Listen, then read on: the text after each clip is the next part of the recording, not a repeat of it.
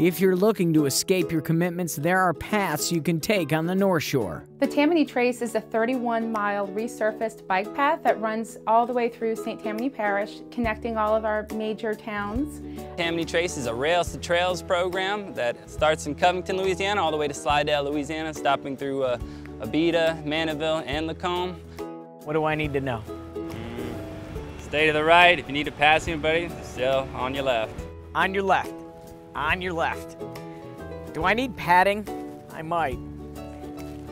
Once going the right way, I headed off on the track of the once mighty Illinois Central Railroad. Today, instead of trains, bikes, rollerblades, and running shoes now do their own version of the locomotion. There's a lot of people out there that really like riding bicycles, whether it be hard riding. You see a lot of people out here riding, 100 miles a day, and this is our group for riding the slow bikes. No matter how you pedal, the Trace offers both scenic views and cool brews. It's pretty interesting when you're in Covington. You're a little more north, so you're going to see a lot of longleaf pines and hardwood trees.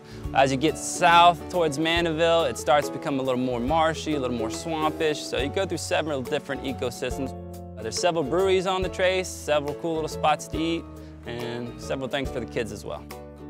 If you are on the move, whatever moves you can be found on the Trace. It's been raved as one of the top 5 in the country by a lot of cyclists that have come through, and they really enjoyed what the Trace had to offer, because there's a lot of cool stuff to do on the Trace.